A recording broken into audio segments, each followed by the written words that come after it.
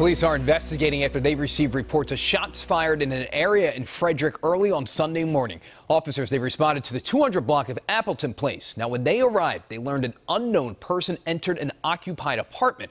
Residents, they asked the man to leave and escorted him out of the home. The suspect then began kicking and banging on the door, police say. Shortly after, the residents heard 2 or 3 gunshots and the suspect then fled.